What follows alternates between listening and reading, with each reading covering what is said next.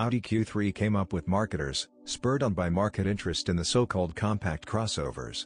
What we saw in them is unclear. However, 17 centimeters of ground clearance, the Haldex clutch in the transmission, the inconvenient joystick of the intricate MMI system and turbo engines created a small commercial miracle. The Q3 collected a hefty box office. The engines of the crossover are exclusively turbocharged. At first, a pair of 2.0 TDI diesels and a pair of 2.0 TFSI in different boosts. Later they were joined by 1.4 TFSI. It was more difficult with the boxes. The stalemate was due to the choice between the mechanics and the robot S-tronic with dual clutch.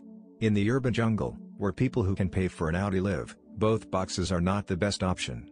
However, the 7-speed robot, Reed DSG, whose 2 clutches float in oil, has not shown itself to be a weakling. This box is designed for up to 600 Nm, so with a regular oil change every 60,000 km, it takes a long time. With the problems of wagon gasoline turbo engines, economical and dynamic, they are well known in the services. Their main scourge is increased, up to 1.5 liters per 1,000 km, oil consumption. The reasons traditionally can be different. In most cases, the piston group is the culprit.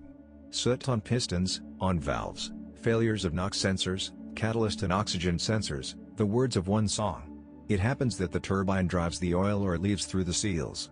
Petrol engines require regular and professional monitoring by the dealer, who, among other things, is able to quickly eliminate software failures. So we would recommend the 2.0 TDI diesel more readily. Diesels are not only more economical, but also more fun to drive. Getting a bunch of transmission problems on a car with 100,000 miles is hard. Haldex is rarely naughty. Behind the steering wheel, too, mass dirty tricks up to 150,000 kilometers were not noticed, although you have to hear about failures of the power steering pump and right off of the rack and pinion mechanism on the forums. There are, in principle, no special problems with the suspension. Unless especially economical owners can be upset by the cost of a number of seemingly simple components marked VW. For example, front brake pads. And yet, the Q3 is rightfully considered the most budget model in terms of components among the entire Audi family. In other words, if you are ready to slightly, just a little, overpay for premium, then in this case it is quite justified. After all, in addition to a richly equipped interior, you will also receive a strong body, complainants for the paintwork and corrosion resistance of which is almost impossible to find. But disappointments here should be expected rather from electronics. The car quickly ages with brains, which is often evidenced by failures of the engine control unit or, for example, glitches that happen to the start-stop system every now and then. Owners are usually forced to treat such ailments at dealers. They are with firmware for you, which costs a pretty penny. The electrician is perhaps the most vulnerable link here, and it's a shame that prevention in the event of failed sensors or software failures does not play a role. Summing up a logical conclusion, we can state that a car with moderate mileage, without collective farming and other home chip tuning, with a transparent service history, will certainly not ruin you. Before buying, it remains to check the robot and the timing chain tension.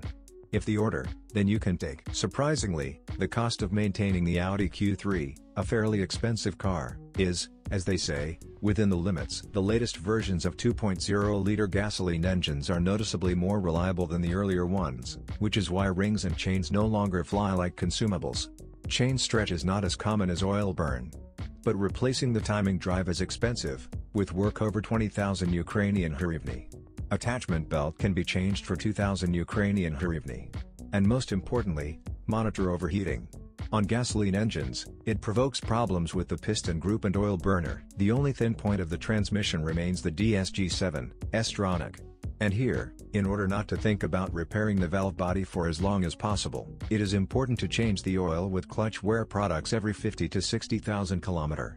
By premium standards, this is not expensive here. There are not so many complaints about the Q3 chassis. The rear silent blocks may crack, whose margin of safety is not so bad. However, it is better to change the levers as an assembly, without exchanging for repressing. Ball joints are replaced separately, they are bolted.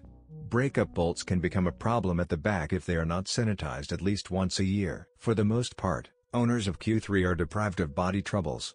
On the forums, the only story about 2 large radiator grill cells became the most noticeable. Pebbles and other road debris quickly clog and even injure radiators. The first number is the failure of the air conditioner radiator, and then problems with cooling the engine and gearbox will begin. The way out is simple: set the grid as early as possible. A lot of negativity is associated both with the failure of the start-stop system, and with all onboard electronics, the unreasonable inclusion of sensors, the vagaries of the ignition and the climate system. A separate unpleasant topic is gas discharge lamps emitting a breath. They come from different manufacturers, but changing xenon on both sides in any case will cost several €100.